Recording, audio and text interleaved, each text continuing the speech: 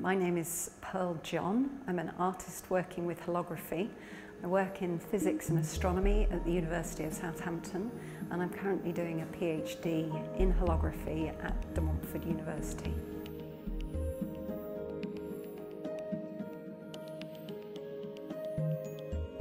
Well, the work actually forms part of a PhD project that I'm doing, and I'm looking at doing three-dimensional family trees. So the objects and the holograms in them are related to the amount of time. So the further back in the object relates to further back in the generations that I'm going in the hologram.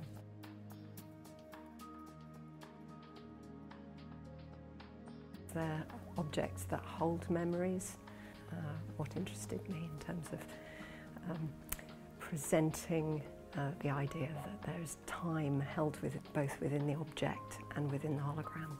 There is also a tension for me, being an artist working with technology, that a lot of the general public are still kind of suspicious almost of considering artwork that uses new media or new technologies. So perhaps it's a little bit defensive almost, having the idea of being almost an artist to some people. And holography almost seems to capture light, it seems to capture time, and there is something magical and spiritual about working with it as a medium.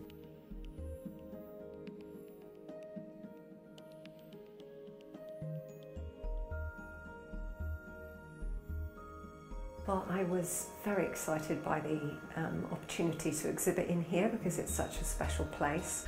It's a bit of myth-making, really. I'm producing an exhibit about my own history, so that's quite exciting. So in the centrepiece is the clock. It's almost like a self-portrait and an explanation of what the rest of the work is about. So the closest to the clock is the closest relation. So my sister is on the left of the clock with the shoes. Nobody ever sees the same thing because of the way that holograms work.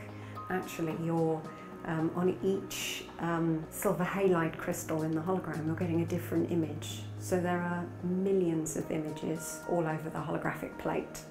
And your two eyes see different images, which is why it looks three-dimensional.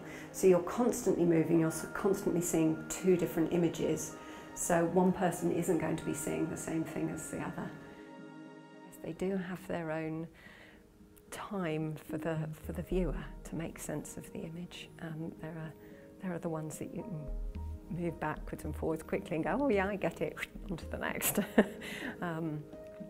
And there are, yes, there are images which are actually more three-dimensional in nature. So the one behind me has a three-dimensional element as well as the movement, which captures people's attention. People are just fascinated with how does that work? You can't escape that. How do you make a hologram?